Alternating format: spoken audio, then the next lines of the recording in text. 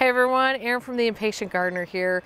It's a beautiful morning in my southeastern Wisconsin Zone 5B garden, and I thought I would take you on a tour because despite the garden being not in great shape from a gardening standpoint in terms of weeding and edging and all those things that we have to do in spring, it is beautiful. Things have that lush, beautiful, fresh green spring foliage. Most of the native plants, the native string ephemerals, are still showing off.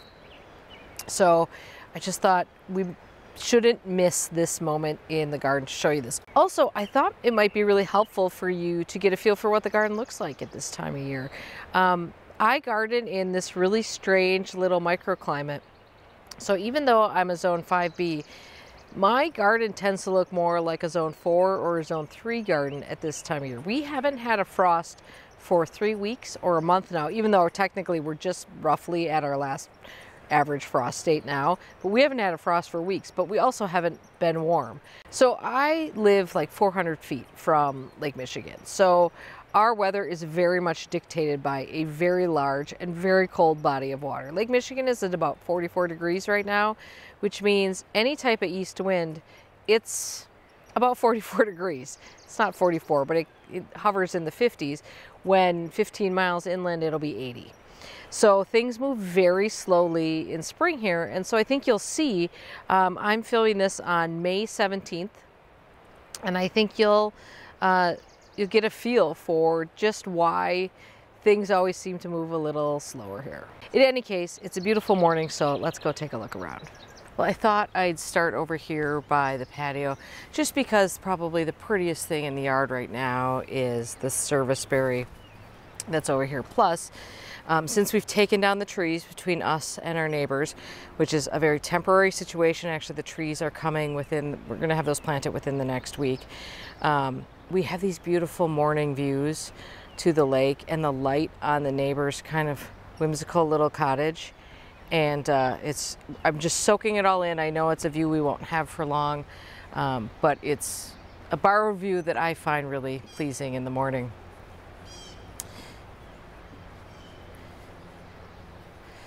So this garden right now is filled with Virginia bluebells. I planted a few of these, but Virginia bluebells are notorious reseeders, so they're all over the place. Honestly, they don't bother me in the least. As soon as they're done flowering, I just cut them off. But the flowers are just the most dainty, charming little things. They look beautiful in a vase with daffodils and the hummingbirds, and actually the orioles. I saw orioles working at them yesterday. Just love them. So to me, this would just be bare ground here if it weren't for these Virginia bluebells. So I appreciate them here.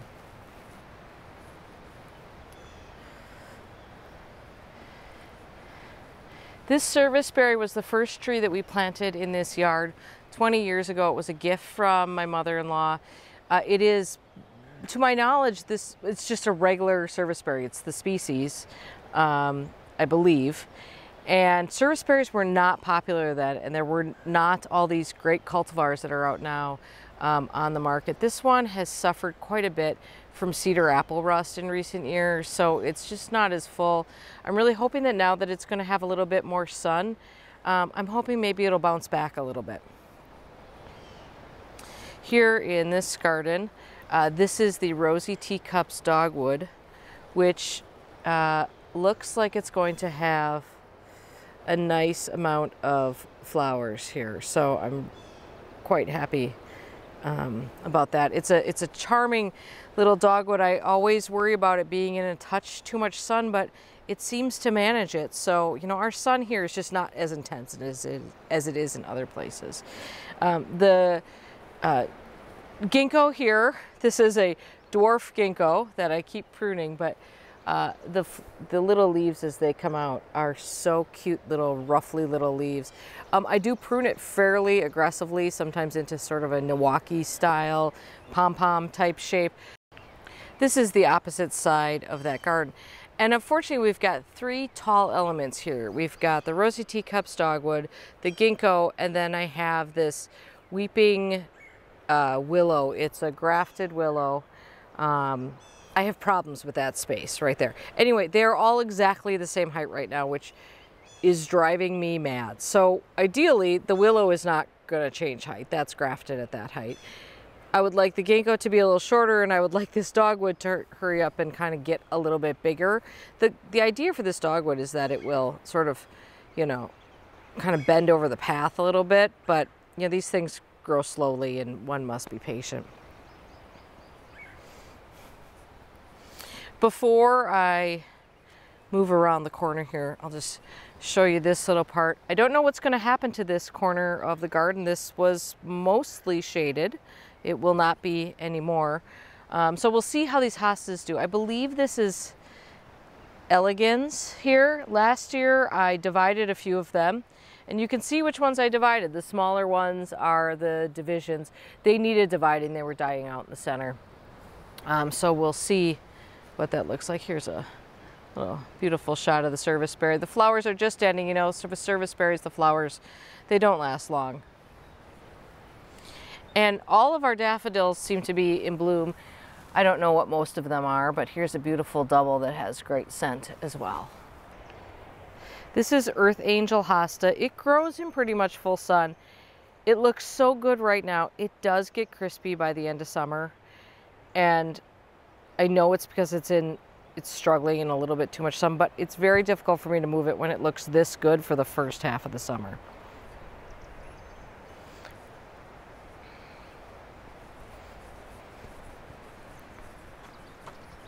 And this is Acer Shirazawa Moonrise, just starting to open up its foliage. Last year I had to cut out, there was a big dead chunk right in the middle of it, and I had to cut out a pretty main branch in it. And it seems no worse for the wear. I'm so happy it seems to be in good shape. I do love that tree. We still have some Christmas decorations out, so that's where we're at here. For years, I didn't let the climbing hydrangea come around the corner. And I don't know why, because I absolutely love what it's doing here. So it comes up, and my thought here is that I will let it kind of clamber along the roof here and potentially get over to the pergola at some point. We'll see. But what I love is how it softens this corner. I should have done that years ago. I don't know why I resisted that quite so much. But you can see that the climbing hydrangea over here is looking great. This is one of 2 climbing hydrangeas I grow. This one was planted in 2011 as a pretty big plant. It's actually doing really, really well. I do keep it from, like you can see, it's trying to climb up on the roof there. We don't want that. And there are issues with, I've done videos on climbing hydrangeas and things you need to know about them. So I'll put a link below and some blog posts as well. This garden is it needs a firm hand, but there are some gems in there.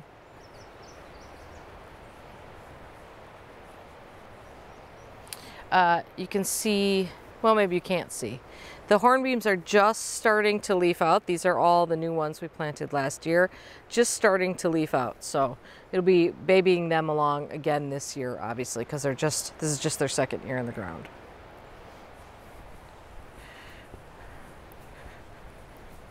I always call this the backyard. This is not the backyard. This is the side yard. This is the east side of the house. Here's a tree peony here.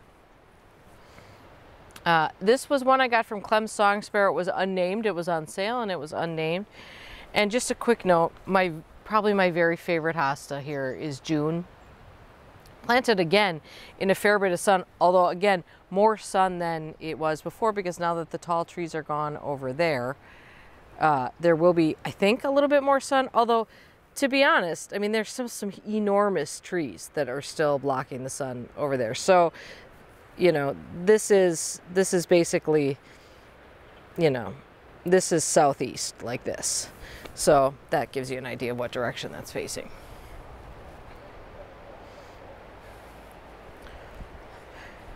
Some things are happening over here. We can talk about that once I figure out exactly what's happening.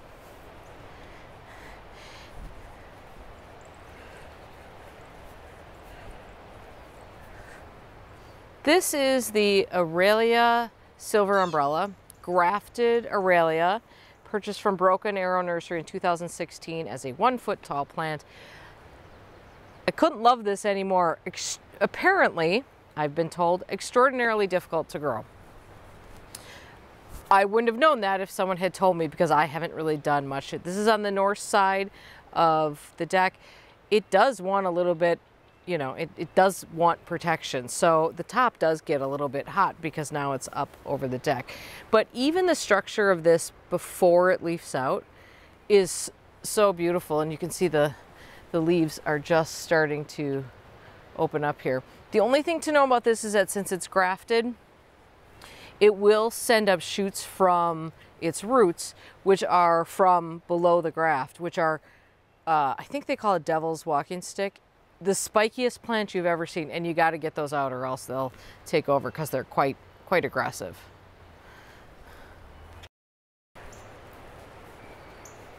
I don't often show you the woods. This is what I call the woods. It's not really woods. It's just, this is an unmanaged area by us that we enjoy quite a lot.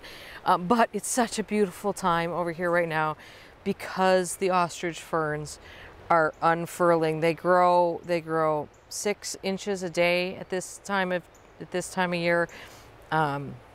They are, you know, approaching 3.5 feet tall right now, and if we have enough rain in a given year, they'll get to 7 feet tall. They completely block this area. I obviously didn't plant any of these. These were all here when I got here. I assume they all got here on their own. Maybe somebody planted some, but they're extremely happy here. And what's really beautiful is that some daffodils and Virginia bluebells have made their way into here as well. So it's really quite pretty. I do plant some shrubs on the periphery that kind of have to make it or break it. This is a spirea. Beyond that, what you see back all over here is all skunk cabbage, which is really quite gorgeous. We'll get closer to that later. Really quite beautiful at this time of year. It looks like giant hostas. But the texture contrast between skunk cabbage and the ferns is just about as good as you could possibly get.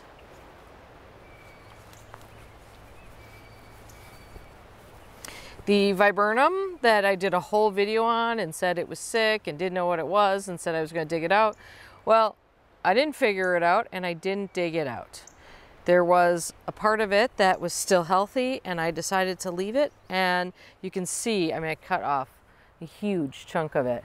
This part so far is looking pretty good, and we're going to get some flowers on it. I've not even really gotten into this bed to do any cleaning yet, but the lamium is doing all the hard work here right now. I do think that, so this is ghost lamium. This striped one is not ghost. I kind of think something might have reverted here. Anyway, flowering is beautiful on these. And, or maybe that's pink chablis.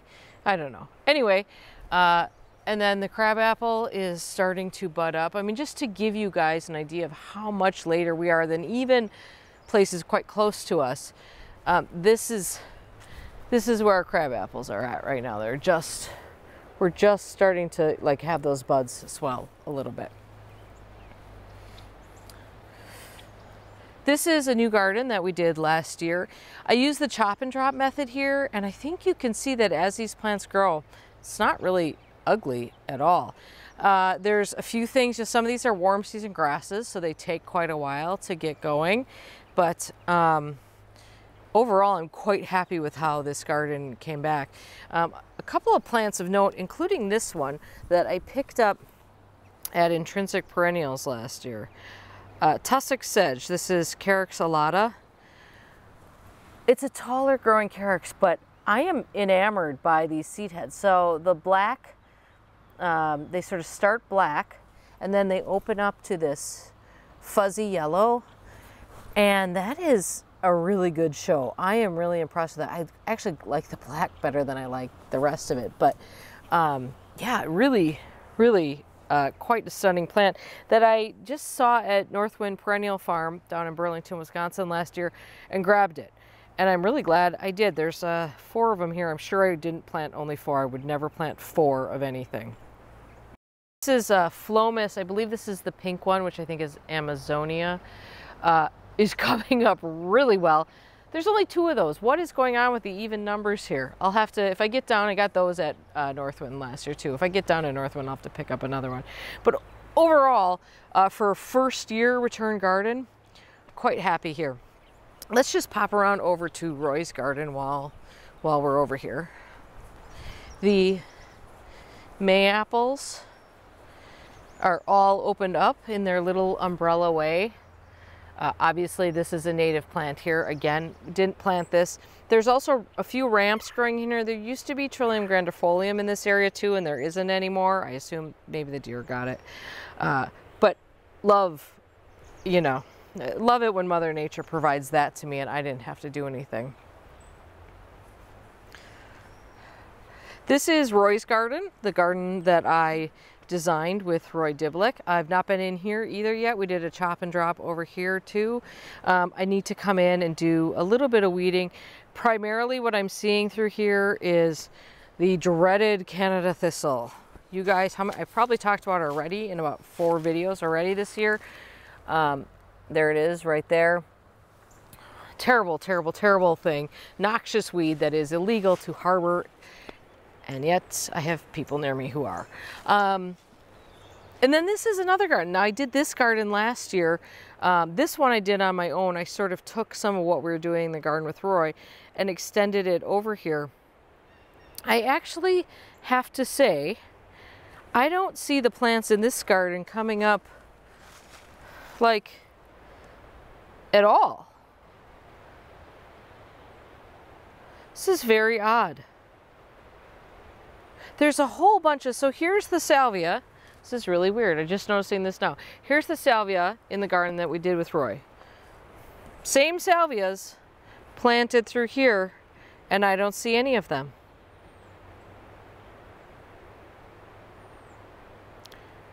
Quite a mystery and a bit of a bummer. I wonder what that's about.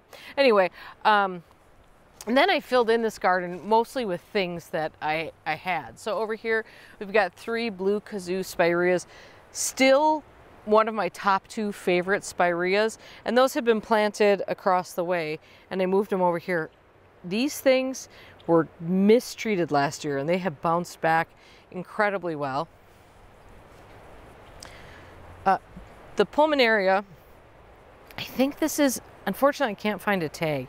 Really a beautiful one. The purple flowers on this pulmonaria right now are just stunning.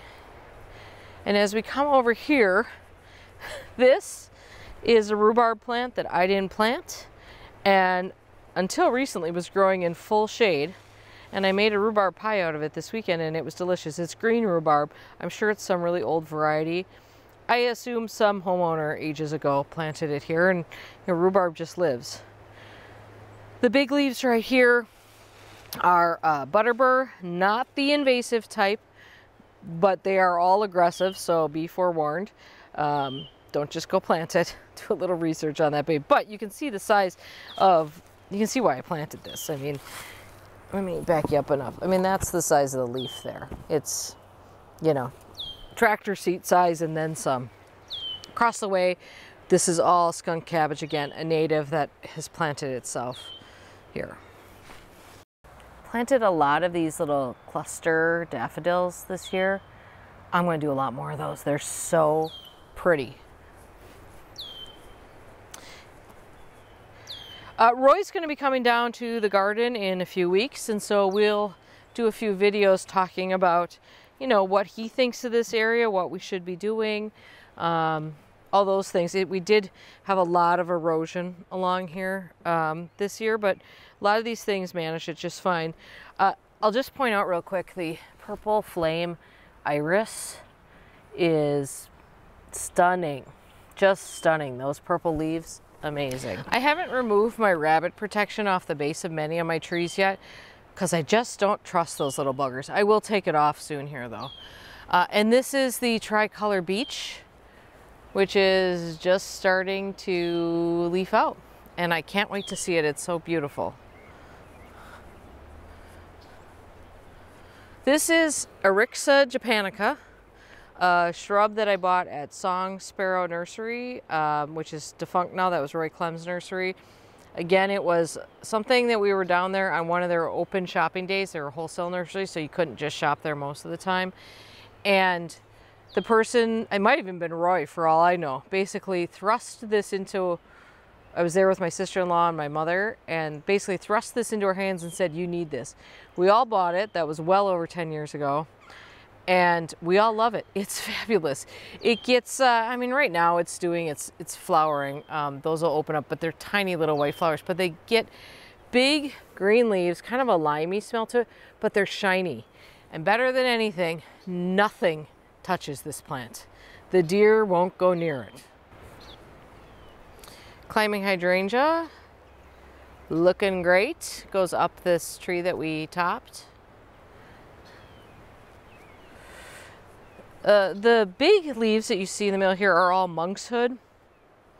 They come out very early, but those don't bloom until late September, sometimes October. So they actually have really pretty foliage, which is great. The path is, this is the path you saw us build, sort of, in fall. A work in progress. The edging, this is the edging that we're going to put in there. Edging is going in hopefully soon. I have delegated that job to Mr. Much More Patient. The mulch will be removed and we're going to put in gravel there, and supposedly he's building a wider bridge that's the same width as the stones, but we'll see if he has time for that.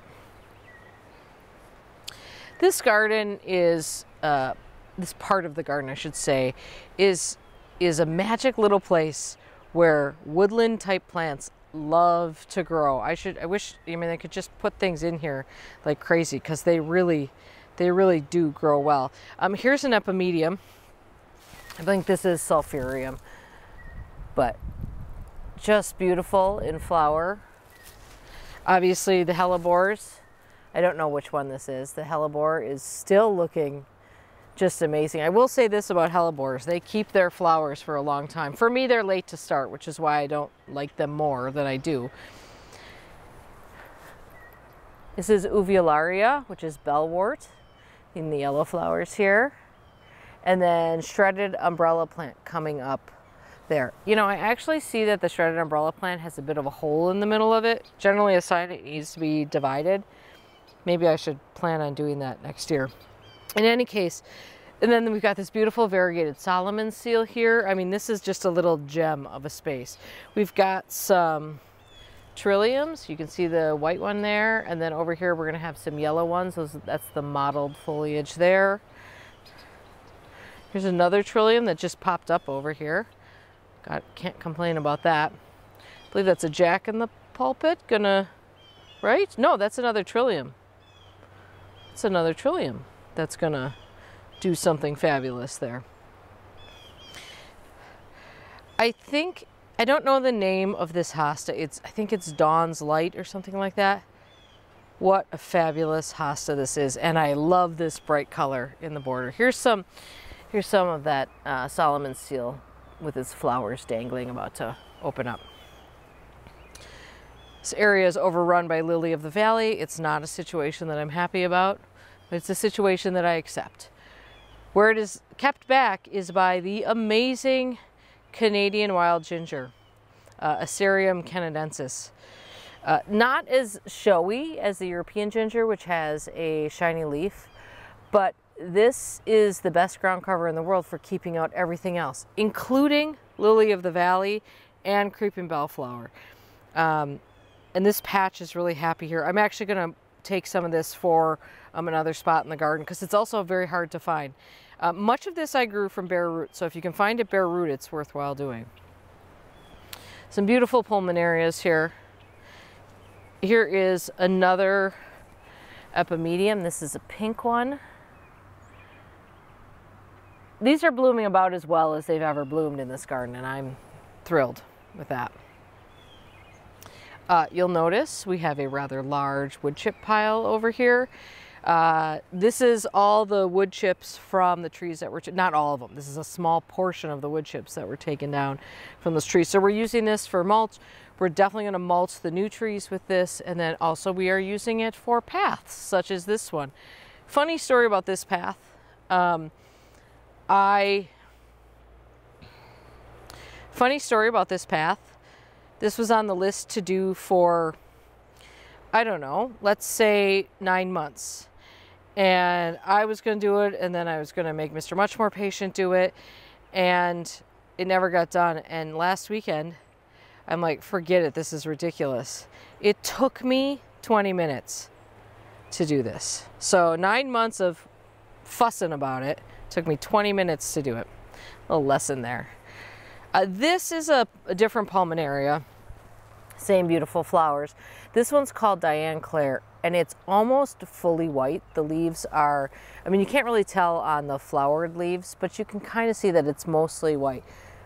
Probably my favorite pulmonaria right now, but I do love pulmonaria, in part because they're impervious to deer and all those things. Through here, we've got some Chinensis Visions still be growing. We've got Hackenlacloa All Gold. We've got the Carex Flocka Blue Zinger. This is what it looks like. It's kind of semi-evergreen here, and I don't cut back this dead foliage. It just doesn't see, I can kind of rake through it a little bit. I just kind of let it go, and it just covers itself. It seems like extraneous work that doesn't need to be done. Let's back up a second to this tree right here, because this is new to the garden this year. There was a serviceberry here. It was not doing well. And it has been replaced by Cornuscusa Big Apple, a tree that I saw at the Coastal Botanical Garden in Maine last year and fell in love with. Now, it's low branching, so it's not exactly great for a path. We'll prune it up. I don't know. I don't care. I needed that tree, and I actually thought this was a charming spot to be. It gets great fruit on it. I will have to be really careful with the deer with it out here, but so far so good. And I do have a soft spot for dogwoods. I really do love them. Things are coming up in this garden, including things like, there's some stinging nettle. A lot of you said you would like that. You can come have it if you like. We've got some Persicaria, Golden Arrow popping up as the chartreuse coming up here. This patch right here is Pygnanthemum muticum. A fabulous, fabulous plant in the mint family. I planted several plants here, but you can see how it's created sort of a mat. You can definitely manage this easily, but just be aware when you plant this, like give it some room to do its thing, and it looks fabulous. Because it's in the mint family, nothing eats it. The best pollinator plant in the entire garden. So many reasons, you're gonna be hearing a lot about this plant. So much to like about that. A quick note on this evergreen here. This is a eastern white pine blue shag, and somebody mentioned it in a video. They said, "Well, what's that yellow? What's that yellow shrub?" And I went, "Oh, well, that's blue shag." And then I looked at it again, and I said, "Okay, we shouldn't be having this much yellow on it." So what I think we're dealing, well, what I know we're dealing with here right now is chlorosis. This actually likes really acidic soil. We do not have it, and I have not been good about treating it. So I have treated it with, I mean, you have to be careful. You can't overdo the acid all at once. So I have been giving it some acid. I hope we can pull it out of this funk. It just kind of, I was missing it until somebody said something. So whoever that was, thank you for that. Hopefully we'll be okay, but it should not be this yellow. And the yellow, I think sometimes you get that with new leaves, but this garden is coming together. We're gonna do some new planting in there. The marsh marigolds are wrapping up their time here. As you can see, the creeping Charlie is just getting going. We fight these things as we can. This garden is the next on the, that garden is, except for the edge, this garden is pretty well managed and ready to plant. This garden needs a serious attention. I'll just point out, I planted 2 golden Alexanders in here. This is golden Alexander, that's the rest of these have all seeded in here, which is fine, but I think worth being aware of that That baby likes to seed around. I've got really exciting things to happen in this garden this year. Now, unfortunately, we're looking at a lot of lily of the valley. Again, I told you there's a relationship we're just going to have to deal with there. But the Carex pennsylvanica that I planted through this garden has really done well. I am so impressed. All grown from plugs, 2020 that was planted. So I'm really happy with that. So we're going to work on filling in this garden. We've got tons of fun shade projects coming up. Let's just avoid that over there.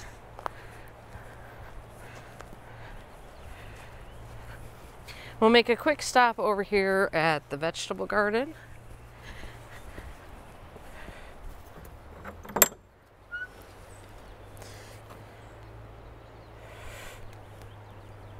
This bed is planted up with things that I started. They're still tiny. Everything is just tiny this year. But a lot of Salanova lettuces. Love them. Garlic and onions. The garlic is looking primo. It's music garlic. It's the only one I planted this year because it's the one I like the best. And the clematis in these pots, this is Little Boss, is doing really good. I've cut it back, putting on amazingly strong growth. This one, not as strong as that one, but pulling up a lot of new growth from the base. I think that one gets more sun, so that's probably explains most of that. All of these tulips are return tulips. I planted no new tulips last year. So it's really nice to see. It's kind of fun to see which ones came back and which ones didn't. But it's really nice to see the tulip color in here. Some Virginia bluebells have crept into here too. They're fine. And things like here's the Kiefer pear starting to think about blossoming, which is lovely. These are currant bushes, and I had started these as espalier currants, and they were really struggling, so I decided to just let them grow a little bit.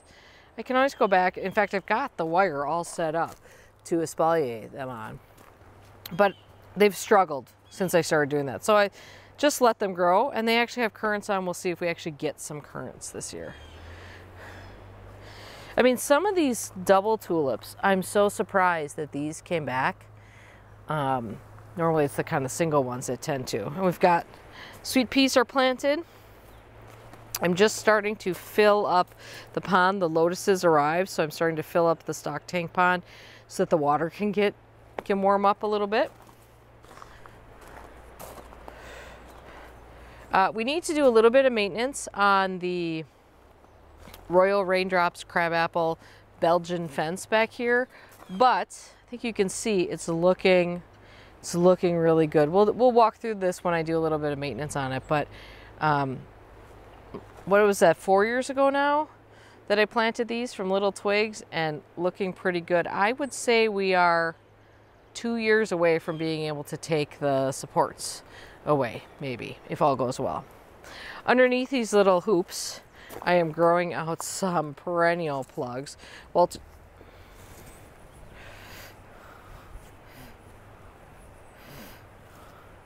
Walter's Garden sent me out some bare roots and some plugs of some things. So we've got brilliance fern back there, and this is Feather Falls Carex. This is all for the shade area that we mentioned. And in this one, we have Heckenlachloa all gold and some Stilby dark side of the moon.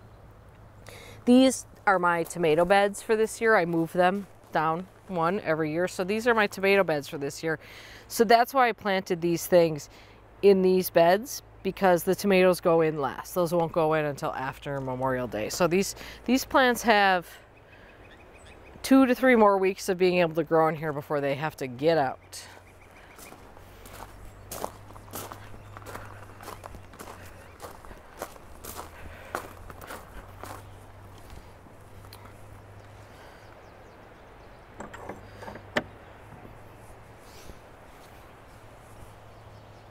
The boxwoods here are looking scruffy.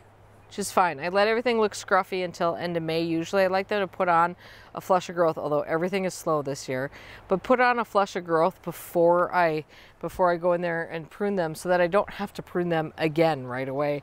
The goal with these is for them to sort of, this is kind of a cloud pruning experiment. So I want these all to grow into a big mass that is all formed. So not individual balls, but sort of a hedge, well, a cloud hedge. If you guys have seen cloud pruning, that's what I want to do here.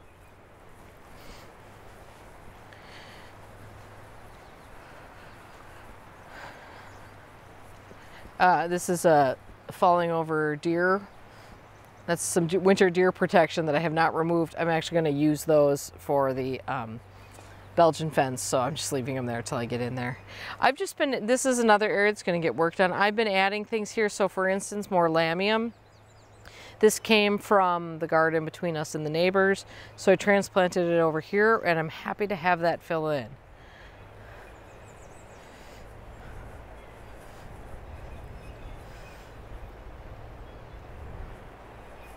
And here we are back at Roy's garden.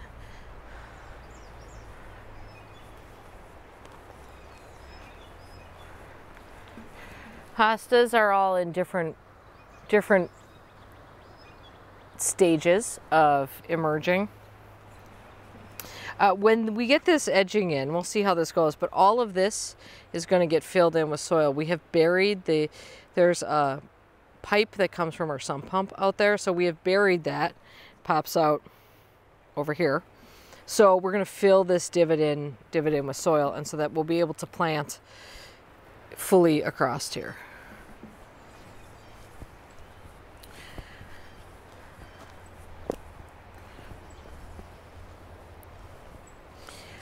Worth just stopping here at the Asian pear, which is blooming. This Asian pear, I don't know which one it is.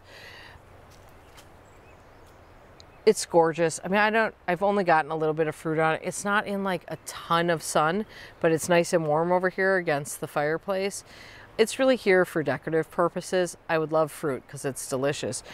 We've lost some big branches on it. You can see like this one right here is very short. We lost all the arms on it. A lot of that has to do with apical dominance. You know, it wants to grow up. And I am going to start, as you can see, I've got one more shoot going up. We're going to do one more across there, and then I'm going to cut it off because I can't get up there any taller than that. So if the opportunity arises to extend a new branch out, I will try to do that. Like this one's uneven over here too, but it's okay with me if it's not perfect. I don't need perfect over here. I need interesting. And I think we get that.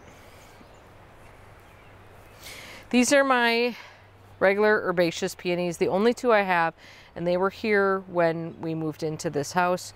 I keep them here because they're probably the last remaining plants that were here, other than trees.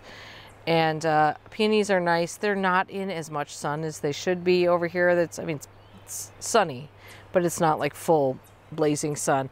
But I do like a peony. I probably wouldn't dedicate more room to a peony personally, but I like these ones here, and I think they came with the house, and I feel like they should stay with the house. And across the way, you see some plants that are being staged for the planting project. We've got 3 Chamaecyparis soft serves over here, a whole bunch of shrubs. Shade plants are over there. Sun plants are over here. Oh, here, let's take a look at my sad tulips. I planted tulips in pots last year. They grew great. The problem is we have some varmints. So the only one that's, like, you can see how they've just ripped this one apart so badly. The only one that is really in any good shape at all is this one. And I guess I'll soon take this basket off and try to move this up on the deck where they might not bug it as much. But we have I guess it's I don't know whether 13-line squirrel or whatever we call them. They are behind Fred the seagull here. Do you see these little stones right here? Well, the other day in this little corner right there, there was a whole tulip jammed up there, and I saw it moving, and the little chipmunk was trying to pull an entire tulip, and apparently it's hanging out behind our siding. It's all a bad situation. And I haven't planted up this front bed yet, obviously. This is almost, other than the 2 roses you see here and the clematis, this ends up being all annuals, so that's not planted up. The figs are out, as is the generator, because we lost power last night. So we had to pull the generator out, and we haven't put it back in yet because it's heavy as heck. So lots of beautiful things to happen here, but this is a really special moment in spring when everything looks so lush. And the colors are just fresh and soft and beautiful. And I didn't want to miss it. So even though the garden is not perfect, I thought we should take a look at it. I thought I'd end with the serviceberry behind me. We have to enjoy this serviceberry as much as we can when it's here. Because like I said, they bloom for about a week if you're lucky and you don't get a rain during that time. Thanks for coming along on this little tour. I hope you enjoyed it. If you saw a plant or something that you want to know something about, leave a timestamp for me in the comments and I'll try to tell you what things are. But stay tuned. I'm going to try to do more garden tours this year because I know you're all understanding people who will look past the weeds and the mess. Like that bin full of weeds. All right. Have a great day in your garden. See you soon.